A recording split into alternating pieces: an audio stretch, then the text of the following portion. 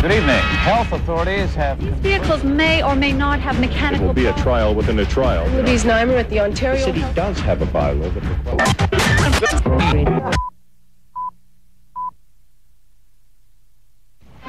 April 27, 1984. This is Toronto. The price of power, Mulroney and manpower, and hot town summer in the city. City Pulse with Gord Martineau, Deanie Petty, Jim McKinney, and the City Pulse News team bring you Toronto's news. Good evening. Taxpayers are going to have to foot the bill for shutting down the Douglas Point Nuclear Station, a staggering $100 million. Our business specialist, Peter Silverman, says if Ontario Hydro makes any more mistakes, our hydro bills will go through the roof. By the end of the century, Ontario will spend between $17 and $18 billion at current dollar values on building nuclear power stations. That's a lot of money, and it's not the only cost. Existing nuclear stations like Pickering 1 and 2 are breaking down long before anticipated, and there's no guarantee that Pickering 3 and 4 won't have similar problems, costing another $1 billion to repair. Who's going to pay? The consumers starting next year. Hydro wants to raise rates by a little more than 9% next year, so pretty much everybody can figure it out from their bill. But if you're paying $40 a month now, then you're talking about adding almost $4 a month to it. All this has meant that Ontario Hydro's promise of keeping the rate increases below the rate of inflation won't be kept for the next few years. But, says Hydro's Vice President of Operations, it won't last forever. What you have is that the nuclear plants are much more capital intensive. They take much more front-end money. The payback comes over the next 10, 20, 30, 40 years. They will be much more economic to operate. Ontario Hydro has borrowed billions of dollars to pay for the new plants, and it's all guaranteed by the province of Ontario. That's you and me as taxpayers. And each year it pays out $1 billion of interest to American lenders and another $700 million to other creditors. I'm Peter Silverman for City Pulse. You might think Ontario Hydro would make better use of its money if the government was not involved. But the People News cameraman Max Trotta met today at King and Victoria feel that wouldn't make much difference. I think they'd have more problems as a privately run company. I think their job is so immense that they need the power of a provincial agency to cope with the enormity of the hydroelectric situation in the province. Management would have to answer to the owners of a company of that size, and if they didn't give the right answers and didn't produce better than what Ontario Hydro, they wouldn't be managers. I think that they would have the same problems. At this point, the post office has changed over to Crown Corporation. They still have as many problems as when they were privately owned, so I don't see where it would change for Hydro. Ontario Treasurer Larry Grossman told the legislature today he will bring down his first budget on May 15th. He says although health costs are increasing at a rate of $1 billion a year, he does not think Ontario residents would refuse to pay more to maintain the quality of the health care system. In Grossman's budget, look for programs aimed at helping unemployed youth and some attempt to battle the deficit, which now absorbs 22 cents out of every dollar spent by the province. I think it will be a sensitive budget addressing our most urgent priorities, which are to invest in our economy, particularly in our young people. And I'm trying to do that in a responsible way so that we don't mortgage our future as we do that. You can't invest in your future if at the same time you're mortgaging your future by running huge deficits. Conservative leader Brian Mulroney talked about youth unemployment at a Scarborough high school today. But according to political specialist Colin Bond, the audience was not impressed. Obviously vying for a corner of the spotlight now occupied by Liberal leadership candidates, federal Conservative leader Brian Mulroney swung through Toronto on a mini tour today. But before he got down to the business at hand, I asked Mulroney if he was disappointed that Bryce Mackesy had decided not to contest the Liberal leadership. Well, Bryce would have been head and shoulders over the rest of them. Mulroney told the students at Norman Bethune Collegiate in Agincourt that youth unemployment would be a #1 priority of the Conservative government, adding that the creation of wealth was the way to ensure more jobs. That has been the Thatcher formula in Britain. Wealth has indeed been created there. Those already with jobs are certainly more secure, but unemployment is as high as ever. If it hasn't worked in Britain, why will it work here? Oh, I think that it's pretty clear that it's going to work here because there's going to be a new degree of confidence, investor confidence around the world that's going to attract that money we need for the 2 million jobs. Quick to outline the dimensions of youth unemployment, Mulroney had no answers to the students. He didn't really answer the question. He just told us about the situation right now, and he didn't really answer many questions. He sort of beat around the bush and didn't really tell us any specific solutions. Even so, on the way out, not the hysteria a Pierre Trudeau is apt to generate, but how about a touch of Mulroney mania?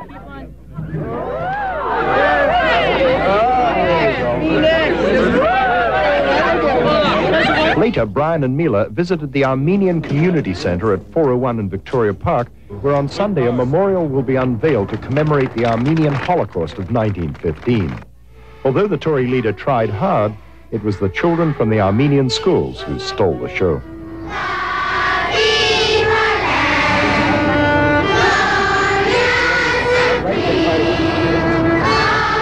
Colin Vaughan with the Tory leader at City Pulse.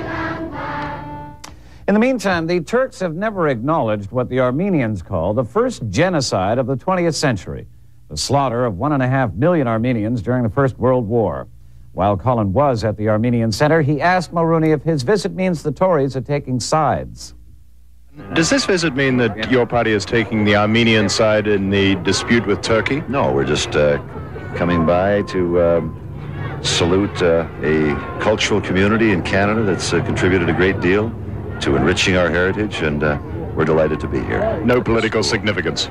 No, the only significance of it is the fact that we're honored by the invitation and delighted to be here, and particularly with children on such a sunny day. It's new hope, and that's what the future is all about. Do you think the Armenians have a just cause? Oh, I think that that's been discussed in the House, but we're not here on any political mission at all today. Our cameras are with Mulroney tonight at a Conservative celebration of Toronto's sesquicentennial. A little later tonight on Close Up, Colin Vaughan will check out the two Liberal leadership frontrunners, John Turner and Jean Chrétien. The OPP is investigating the Hamilton Wentworth Police Department. It all concerns murder charges against an 18-year-old man. Lauren Honickman tells us tonight the charges were dropped this week, but the former suspect claims the police beat him to get a confession. Maybe they were in a miserable mood. Maybe they weren't in a miserable mood. I just have no idea why they'd pick up an innocent person and put him in jail for 4 months for something he didn't do. 17-year-old William Baker was charged with the stabbing murder of Hamilton resident Louis Dunphy back on January 2nd. He spent 4 months in custody, and on Tuesday, the charge was dropped. Baker said he originally confessed to the murder after police assaulted him.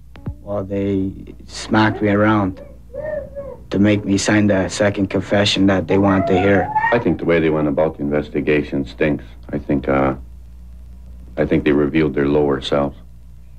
I think maybe some of them people have been on the job too long, maybe, I don't know. The Hamilton Wentworth Police Department do not want to talk about the case. However, late yesterday, the chief of police there released a short statement.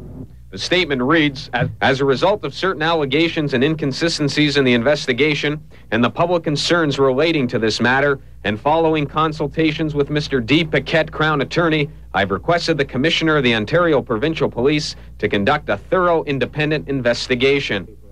At Queen's Park today, Ontario Solicitor General George Taylor was asked for a public inquiry as well. It would be a little premature to embark on a public inquiry at this particular time, and that we will wait until such time as I have a more complete picture.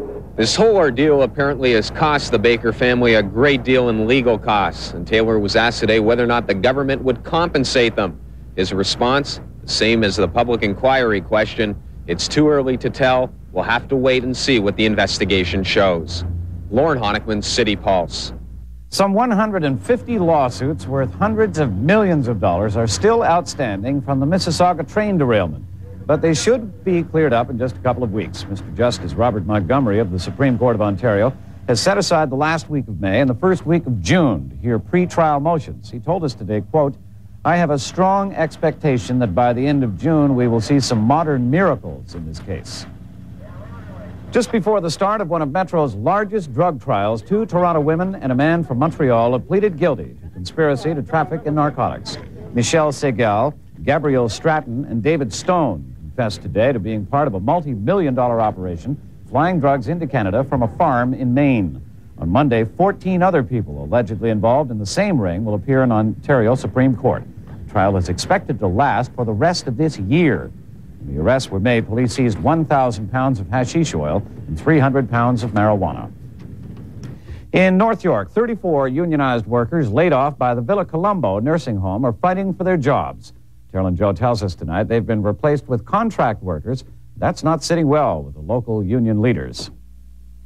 They are nothing more than anti-union, union-busting, corporate do-gooders. And it's about time the people in Toronto knew what they were doing. To retaliate against the Italian workers' layoffs, the Labour Council is launching a campaign to embarrass the Villa's Board of Governors and paint them as uncaring union breakers. We intend to bring that message to every one of our people in the city of Toronto and to show who the people are on the Board of Governors and to expose them for what they are. The villa houses 188 residents, most of them Italian. It's a government-funded operation, but the board couldn't tell us just how much money it gets. The workers were laid off as of yesterday, and their maintenance, laundry, and dietary jobs were contracted out. The villa says continuous deficits made the layoffs necessary, and contracting out will save $190,000 a year. How do you react to accusations that you are union busters? I don't think, I think that's wrong, and that's terminology. How could we be busting union when we still have union in here? In order to bust a union, that has to be busted by their own employees. The workers say the layoffs are particularly tragic because it means the severing of close relationships with the residents. To me, it was like my own family. They had some relationship when they were cleaning the room, they were cleaning the room, but they didn't have a close relationship. Although organized labor is launching a campaign to discredit the Villa Colombo, the Board of Governors here says it won't be hurt by it. On the contrary, it says it's getting tremendous support from the community. Carolyn Joe at the Villa Colombo for City Pulse. Another victory tonight for the union organizing Eaton stores. The retail, wholesale, and department store union can sign up the 415 Eaton's employees at the Scarborough Town Center. 3 Eaton stores have been unionized already, and the one at the Young Eglinton Center is next on the list. In Guelph today, the Canadian Farm Survival Association occupied the Farm Credit Union offices for the last day. Their 4-day occupation was to protest high interest rates. They claim that unless the rates are brought down, a lot of farmers are going to be put out of business. Experts claim the rich black soil of the Holland Marsh is eroding away, and that could mean higher prices for vegetables. But tonight, our Jojo Chindo gets the inside word from a researcher who works at the marsh. He says we have nothing to worry about. The level of the black muck has been dropping steadily since 1928, when dikes were put around the marsh to keep it from flooding. The muck is made up of decomposed plant matter that's built up over thousands of years. Its water holding capacity is tremendous. It will hold up to 10 times its own weight in water. And that's really basically the secret of this muck farming, we call it.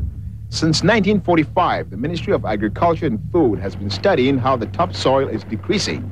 According to the research, it has dropped 2.5 feet in less than 40 years. So we've been able to slow down that subsidence or the shrinkage of the soil, the oxidation of the organic matter, by manipulating the water table in the soil. Gradually, we'll get rid of, we'll be rid of it all, and we'll be back to a mineral soil. There'll still be an abundance of vegetable crops because you can grow these same crops that we grow here, onions, carrots, celery, and so on mineral soil just as well as on these organic soils. So what you're saying is that even if we lose the soil, it doesn't really matter. It doesn't matter as far as supply to the markets in Toronto is concerned. There'll always be plenty of vegetables in Ontario. The farmers here on the Holland Marsh are getting ready to plant some seeds. With good, favorable weather, there should be lots of carrots, celery, head lettuce, and onions on the market within 6 weeks. And we should pay a lot less for them than the imported vegetables we've been buying over the winter months. I'm Jojo Chinto for City Pulse. Here's an early look now at the Friday night traffic scene as we go live to Lauren Honick. Well, Gord, first of all, 11 division officers are presently at 55 Triller Avenue. A young child has just fallen off an 8th floor balcony there. Details are still very sketchy, but we do know the little boy has been taken by ambulance to St. Joseph's Hospital. His condition is unknown. Police are still investigating. And Metro Fire Department had a very busy day today. At 3 o'clock this afternoon, they battled a fire at 1025 Craven Road. The cause of this fire, a short circuit in the heater of the waterbed. There were no injuries. Total damage, about $10,000. And at 10:30 this morning, they were on the scene at 207 Palmerston. They made short work of a fire here. The cause of this one is still under investigation. Total damage, $4,000.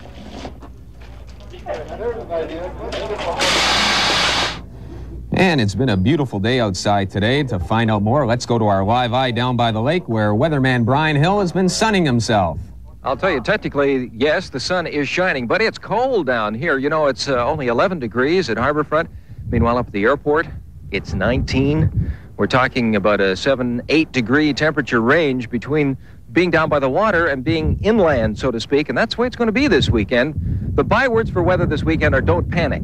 Yes, there's some severe weather headed into our area, but there's going to be some nice times, too. I'll have you all filled in later in the City Weather Watch, but right now, sports and Debbie. Well, I've got Stanley Cup playoff action from last night in Edmonton and Montreal, high school baseball and horse racing. J.D. Thanks, Debbie. Actor Mel Gibson is scheduled to appear in a Toronto courtroom after having a minor car accident in the city. We'll have details on that, plus Part 5 of Jeannie Becker's look at the National Ballet of Canada and a look at a real Canadian theatrical success story. All that later on Entertainment. Gord. Thank you, J.D. Next on City Pulse at 6, the end of the Libyan siege in London. Did Margaret Thatcher handle the Libyan siege correctly? I think she did a very good job on it. Yes, I think she had very limited choices, and I thought she handled it quite well. Well, she seems to have handled the Falklands crisis correctly, but people in England don't seem to be too happy with the way she's handled the Libyan siege. I hope she does better on the next siege. I suppose she did under the circumstances when you're dealing with a man who knows no bounds of current diplomacy like Muammar Gaddafi. I suppose she handled the best way she could, although it doesn't compensate at all for the death of the police officer in London.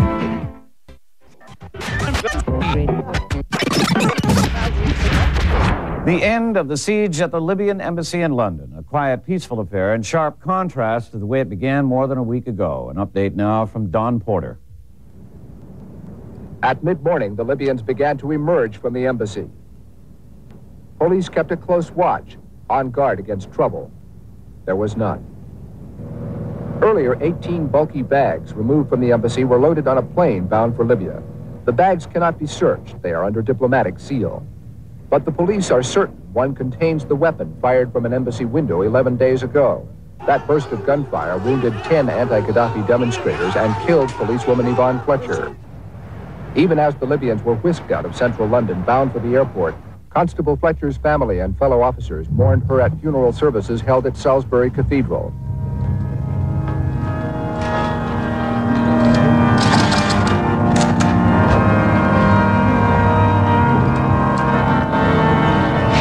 Under the deal between Britain and Libya, none of the Libyans expelled today will face prosecution for the shooting of Yvonne Fletcher.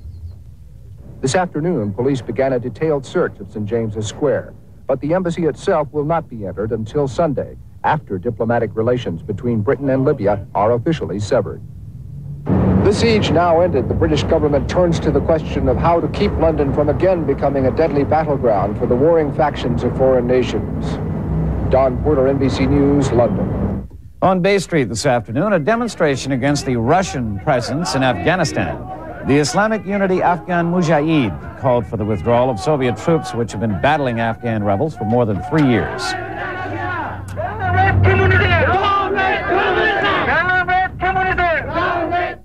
And we learned from the U.S. State Department tonight the Soviet Union has launched its biggest ever offensive in Afghanistan. Apparently thousands of Soviet airborne and ground troops, tanks, and aircraft are now attacking Afghan rebel positions. We're told the rebels are retreating. They're no match for 20,000 Soviet soldiers. The Kennedy clan and close friends gathered today in Massachusetts for the funeral of David Kennedy, the 28-year-old son of the late Senator Robert Kennedy. David's body was found Wednesday in a Florida hotel room. Traces of cocaine and the painkiller Demerol were found in Kennedy's body, but the exact cause of his death has not yet been determined.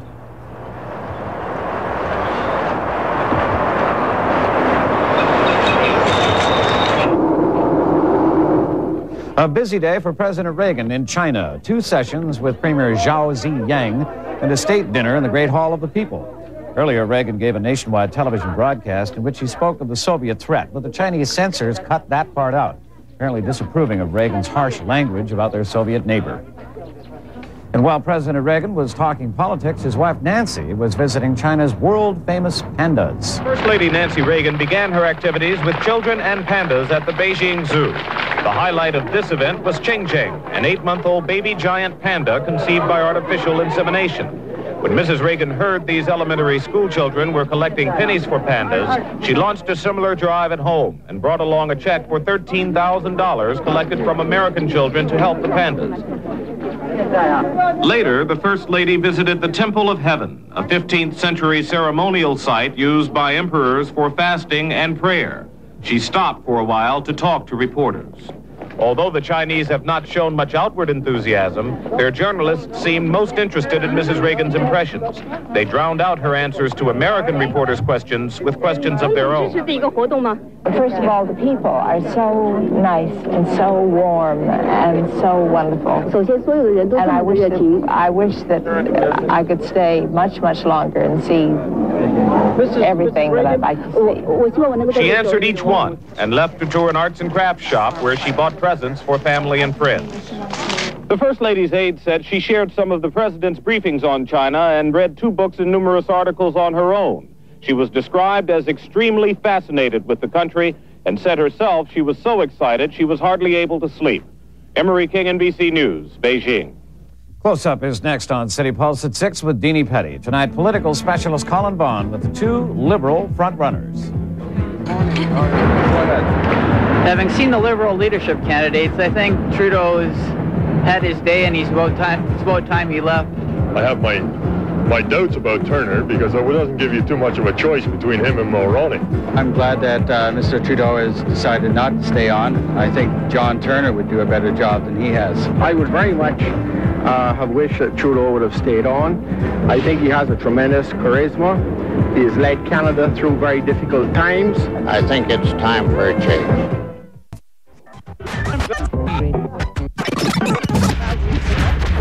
On Close Up tonight, the Liberal leadership race. And our political specialist Colin Bond says that 5 of the candidates don't count and the other 2 can't count. It's day 58 in the Liberal leadership race, and with a mere 51 days to go, we're now more than halfway. And the air has cleared a little, but not much. This is a race of 2 front runners, with the others only important as to where their support might go when the crunch comes. Acknowledged front runner John Turner continues to stumble around the country, showing his spell away from the lists has cost him, earning him the nickname of Rusty, and raising doubts in the minds of more delegates than he'd like to admit. At latest count, some 30% of delegates chosen to date remain undecided, despite the wooing of Rusty and the other frontrunner, Jean Chrétien.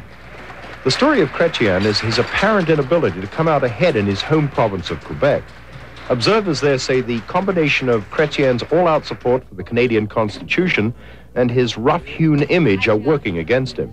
It seems that after 15 years of the sophisticated and urbane Pierre Trudeau, French Canadians are not anxious to return to the bad old days of the habitant and all that that implies. After they've seen Paris, how can they ever go back to the farm? But as far as Turner is concerned, he'd better be over the top or damned close on that first ballot. Or do you remember the contest between Joe Clark and Brian Mulroney? Absolutely. Stephen Lewis doesn't see much hope for the also-rans. Here he is with tonight's editorial comment. The federal Liberal leadership race is now just over a month away, and it's hardly been a matter of cosmic exhilaration thus far. It has been, on the other hand, a matter of cosmic tedium. The question is why?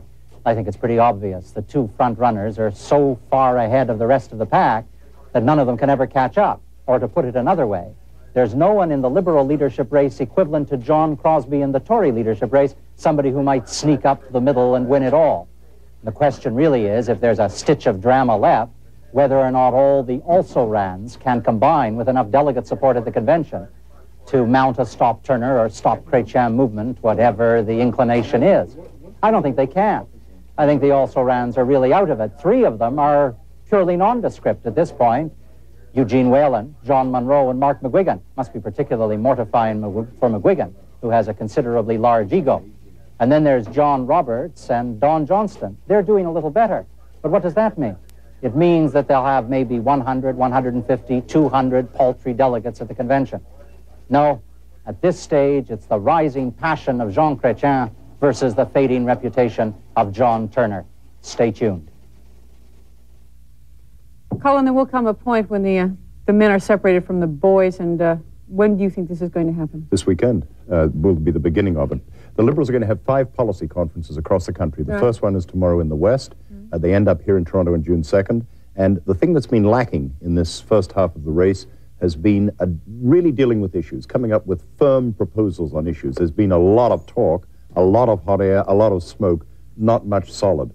And I think tomorrow we're going to start seeing some solidity both in Chrétien and in Turner. You're calling Turner to take it, but it's going to be close? I think Turner is ahead now, and I think he's perhaps too far ahead. But it seems to me that the opposition on the floor is going to be against Turner, and it's going to the gap is going to narrow on the floor. It's going to get very close, and either one can win it, I think. Okay, thank you, Colin. Coming up next on City Pulse, Brian Hill says that we may be in for a tricky weather weekend. And J.D. Roberts brings us ballerina Mary Jago's last dance at the O'Keefe Center.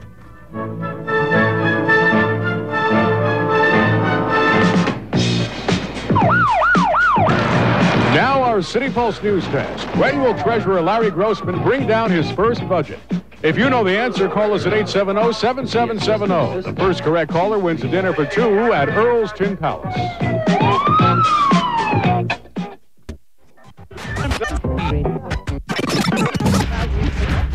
Such a wonderful day that we sent the weathermen outside. Brian. Yeah, where you can freeze, right? It's cold down here at the lakefront right now because the winds are very gusty. Going to be like that tomorrow as well. So keep that in mind if you're planning to do something outdoors. The big weather news this weekend is there's some very severe weather that's going to race through the Toronto area, not be around for very long. So a majority of the weekend will be rain-free. But look what's been happening in the United States. Those states shown in red have had tornadoes. Oklahoma's had 10 of them. And at Red Lodge, Montana, 50 inches of snow. If you can imagine it, it's just like winter out there. And this is the storm that is headed toward us. We're going to take a look in a moment at the satellite photograph, and you'll see the white clouds from this storm stretch through most of the midsection of the United States. And these spring extremes are being ushered along, thanks to the jet stream, up into our neck of the woods. You can see them there, the white clouds, through the prairies as well, where in the southern part of Saskatchewan they've had blowing snow. But the warm air is headed up over top of us. You can see it right there. So we'll start off toasty, and then we're going to get cool. Watch it as those warm fronts sweep through our area. You can see that those clouds are on the move and that they are coming closer and closer to us. Let me go to down here at, actually I want to go to computer graphics. Yes, I do. Show you tomorrow morning in Toronto, moderate breeze. That's a cold blow this evening and tomorrow morning as well. And you can see the darker clouds moving in on Saturday morning. Saturday morning will be nice. Saturday about noon hour, that's when to watch out for problems. See, tonight, we have these 2 waves of warm air. But Saturday morning, those dark clouds that contain thunder shower activity, as a matter of fact, will be very, very close to us. And we're expecting them to hit about the noon hour. And there is an occlusion, actually, that is occurring. You can see that diagrammed out for you there. Saturday afternoon, those thunder showers should be moving out of our area. But then cold fronts sweep through. You can see one over Georgian Bay there. So the risk of shower activity, short off and on showers, exists through Saturday afternoon and Saturday evening. Following class? Well, on Sunday, the same risk exists. The possibility that we will be having showers, well, off and on, interspersed with sunny breaks, exists on Sunday as well. Let me show you what things are like down here at Harborfront as we look about for a moment. Actually, okay, the 5-day forecast is coming our way right now. This should explain things very clearly. 8 a.m., beautiful start to Saturday. And then we have these showers, with the thunder showers coming through around noon hour. High 23, still a nice toasty day tomorrow in Toronto, but in between the sunny breaks, heavy, violent weather, and then a shower for most of Saturday. And the showers exist for Sunday, especially early on in the day on Sunday. But you notice it's considerably cooler on Sunday with a high of about 16. So 3/4 of this weekend should be rain-free. But watch out when it hits. Monday and Tuesday, very nice indeed. somewhat cooler than the weather we have been having. Wednesday up to 16 again. 15 is normal for this time of year, and a beautiful mix of cloud and sun is just terrific. That's how things look down here live at Queen's Quay at the moment. You can see some of the people on that boat actually have sweaters on. The present temperature is 19 at the airport, but not down here. 66 on the Fahrenheit scale. The wind's coming in from the south right now, and that's a pretty strong blow at 22 kilometers per hour. You can look for that to occur tomorrow as well. The barometric pressure, 101.5, is steady right now, and our relative humidity nice and dry at 32%, and the sun is shining, as you can see. Well, down here at the harbor front, it's nice, and I'm afraid this is about the last of the really very nice weather. Tomorrow morning will still be kind of nice, but watch out for a line of severe weather that'll come through about noon hour. Sprinkles for the remainder of Saturday, sprinkles on and off on Sunday, with some sunny breaks on Sunday. So Sunday looks like the best day of this upcoming weekend. It's cold down here. Back to you in the nice warm studio. It is warm in here. Thank you, Brian. All in all, today was perfect for outside activities. And down at Fort York today, hundreds of students from 25 metro schools dressed up as grenadiers to commemorate the famous Battle of York. The Americans captured the town of York on April 27, 1813, and during their 5-day occupation, they destroyed all military installations and burned down a number of public buildings.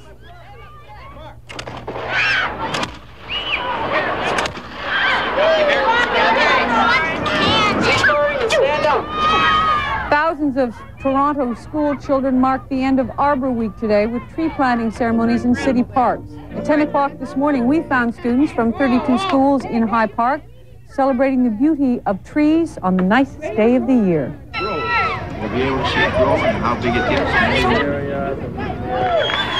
Today marks the 20th birthday of Birchmount Park Collegiate in Scarborough. The students had a short school day to make way for the celebrations. Long-distance runners carry the official school scroll while 1,000 colorful balloons were set free. And school breakdancers performed some of their flashier moves and entertained the folks. Happy birthday to Birchmount Park Collegiate. Friday night is provincial lottery night. You could be $500,000 richer and have a wonderful birthday if you have this number. 43-18738. Again, for $500,000.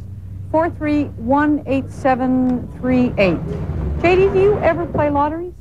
No, I never ever do, and I always come around to Thursday and Saturday night and say, I probably would have had those numbers had I put my $5 down, but no, I never did. Okay, what's happening in the world of entertainment, sir? I'll tell you that after 18 years, the National Ballet of Canada is losing one of its most admired principal dancers.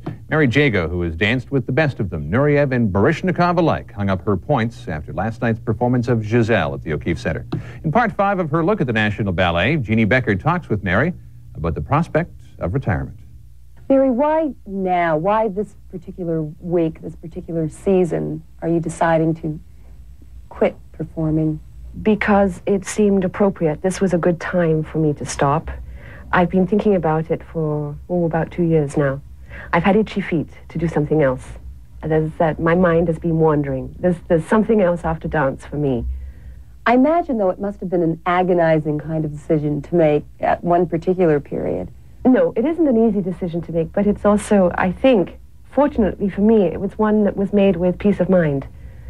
I've had a super career. I've really been lucky. I've done everything that anybody could ever wish to do, all the roles. I've had super partners like Mr. Nureyev, Anthony Dow, and for me, I reached a pinnacle where I said, Mary, you've had it. You've done it all. Now there's something else. When artistic director Eric Brunn heard of Mary's decision to hang up her slippers, he immediately invited her to stay on with the company as a teacher. She accepted.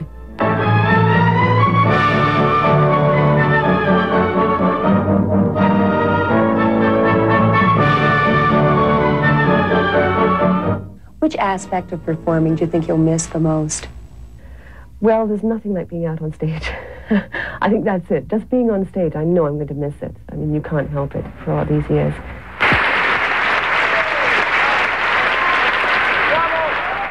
Australian actor Mel Gibson in Toronto shooting Mrs. Soffel ran into a bit of a problem on Wednesday night. At about 8:45 in the evening, he was involved in a minor car accident at Yonge and College. There were no injuries, but Gibson was charged with impaired driving. The star will appear in court in Toronto on May the 2nd. There was a bit of a commotion on Yonge Street today. Toronto musician Nash the Slash was dressed in his best political haberdashery to shoot a segment for a new music video. I'm an American Band by the solo performer will be seen on city television in just a few weeks. And the Diamond Club on Sherbourne Street was hopping last night. People from inside the music industry, promoters, radio folks, and record companies gathered to send off Bill Ballard, Hal Hal's son and chairman of Concert Productions International. Ballard is getting married next month, so CPI threw a $5 a head bash to give him a little bit of walking money. And as well as the dancers, the party did attract some artistes. Rush's Geddy Lee made it. A quick stop at the watering hole before embarking on a world tour supporting their new LP, Grace Under Pressure. In financial terms, theater in Canada is usually a success if it breaks even, a hit if it makes money. Yesterday, I met a man who has a real hit on his hands. A live children's variety show that in 1984 will be seen by hundreds of thousands of people. Gary Richardson is the man responsible for this hit touring show. This year, the singer-actor will give some 400 performances and gross in the neighborhood of $1 million. But while he is the show's host, he isn't the big star. Polkaroo is the real star of the Polka Dot Door Live, the touring extension of the hit children's television show. In a short 2.5 years, it has gone from virtual non-existence to sellout shows across the country. He's a polkaroo, he's a polkaroo, he's up, never let the breeze up, he's a polkaroo. He's magical because he's a little bit inaccessible and also a creature the like of which they've never seen. They love him, but it's more than that. I should add to that because he's fun. He's got a great sense of humor. He loves to play tricks, and kids love to play tricks. Is he healthy for kids? I think so. I love you, Polkaroo. Polkaroo! The TV version of Polka Dot Door has long been a hit, but it's only been through Gary's perseverance that the live presentation has been brought to such a large audience. Want to shake hands? Want to shake hands with Polkaroo? You've sang in nightclubs, you've appeared in mainstream movies. Why at this point in your life choose to direct your career towards children? Anytime I've had an opportunity to perform for children, I've had a respect for what I'm doing. And when I was asked to audition for the Polka Dot Door, I thought this is a fabulous opportunity. And I obviously took it seriously because of my involvement now. It's been an involvement that's grown in leaps and bounds because I wanted it to. Bye, everybody. See you soon. Bye. Boy, those kids have a great time. I emceed an event at Ontario Place past summer with John Candy for crippled children, and it was called Reach for the Rainbow. And when they came out on the stage, you couldn't hear for about half an hour. It's nuts, isn't it? The kid that was screaming the loudest was mine. We brought the Polkaroo out in the beaches there, and all the kids went crazy. Yeah, it's an amazing, amazing creation. I'd like to know how they ever came up with the design, but then that's another story. Late night and a few of this and that. We're going to stand by for sports with Debbie Van Kiekebelt sitting in for the vacationing Jim McKenney and the Gord Martineau.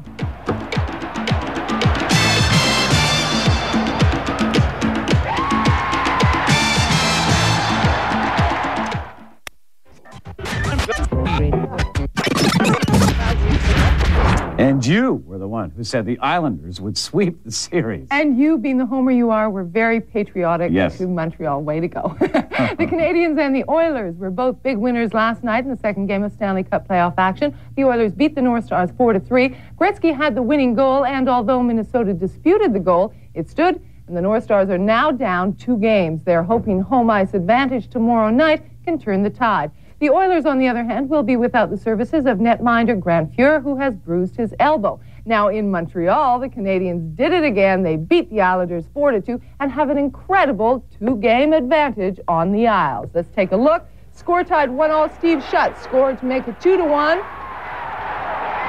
And then Mondew feeds Matt Naslund, and he scores. The Habs win it 4-2, and that's great. Hope they can keep it up. In Edmonton, the North Stars came out fighting, literally, with the game but 2 minutes old. Kevin McClellan took on Greg Levy, and as you can see here, there was some pretty hard hitting. Whoa, that hurt. Linsman had 2 goals in the first period to give Edmonton a 2-0 lead. In the second, Neil Broughton made it 2-1. And the Oilers were ahead 3-2 when Steve Payne with a long pass for Brian Bellows, and that tied the game up at 3-all. And 6 minutes into the third period, here's a controversial goal by Gretzky. The North Stars say it didn't cross the line, but it did, and Bruce Hood argues that it was a goal. The Oilers won this 4-3. And later on in the game, Grant Fuhr was hit very hard, injured his left arm. He was taken out. Andy Moog came in. He'll start tomorrow night in New York. The Blue Jays are in Kansas City tonight for a 3-game stand with the Royals. Doyle Alexander will start. He's still looking for his first decision of the season. On the home front, there was high school baseball today, and our resident heavy hitter, Peter Gross, was there. This game between Eastern Commerce and Lakeview featured some great pitching. Eastern led 2-0, but in the second inning, Lakeview's pitcher Glenn Ashquab was throwing heat, striking out Tim Elliott here. Tim Kite then singled off the third baseman's glove. Don Kelsey scored, and Eastern led 3-0. But Ashquab reached back and got out of the inning by fanning Brian Small and Rob Murphy. Eastern had some fine pitching today, too. When John Stathopoulos struck out Mike Kusaris, it was his 8th blowout of the game. His counterpart, Ashquab, was victim number 9. And after a groundout ended the inning, I asked if I could face the all-powerful Stathopoulos. Stathopoulos threw 3 pitches to me, and I got all of the third, crushing it to deep center. And only the fine advanced scouting of the Eastern Commerce coaching staff and a brisk wind allowed the Saints center fielder to haul it in. Eastern did win this game, by the way, defeating Lakeview. I'm Peter Gross at Stan Wadlow Park for City Pulse. Robert King is the leading jockey at Greenwood, and today he enhanced his position with 4 more wins. He might have won the 9th had he been riding, but here's what happened anyway. Heading for home number 11, Rambling Riggs on top. Cabochon was second. Number 1, Rushing Up, was doing just that, rushing up, and he's going for it at the wire. It's Rambling Riggs, Rushing Up, Diplomatic Ward, 11-1-12 tractor, but it only paid $139.90. And that's it.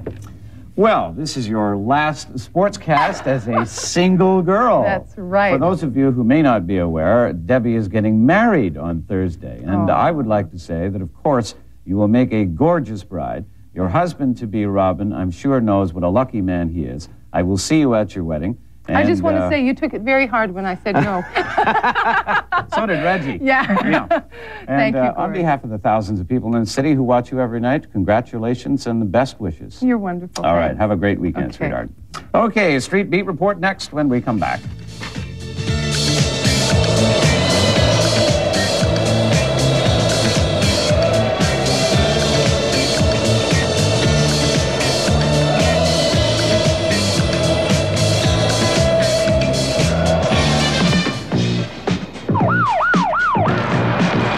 Our City Pulse News Test answer. Treasurer Larry Grossman will bring down his first budget on May 15th. Tonight's winner can take a friend to dinner at Earl's Tin Palace.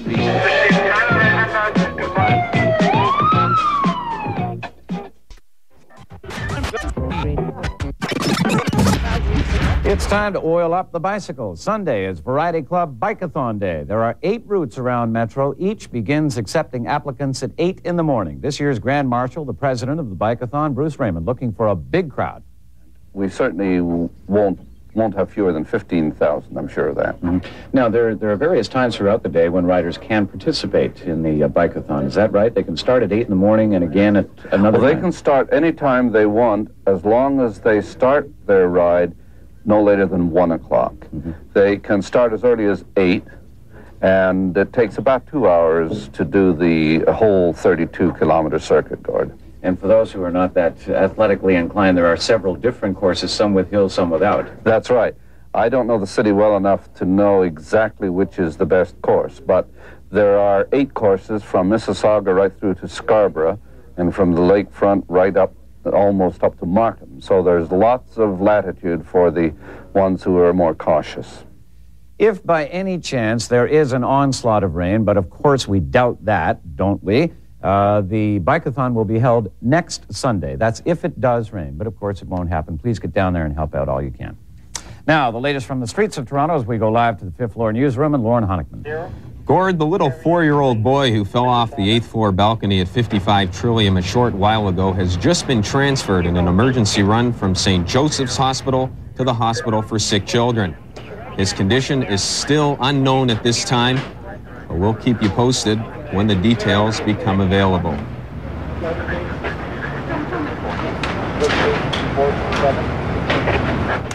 And the only other thing I have to tell you on Street Beat tonight is that Glenn Cole is back from vacation, and he'll be sitting right here on Monday.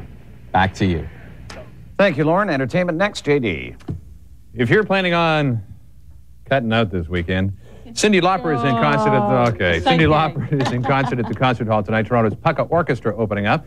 On Great Movies tonight on City, Clint Eastwood stars in A Fistful of Dollars, and at 11 o'clock, it's Bruce Lee in Game of Death 2. Watch for that one. Gord.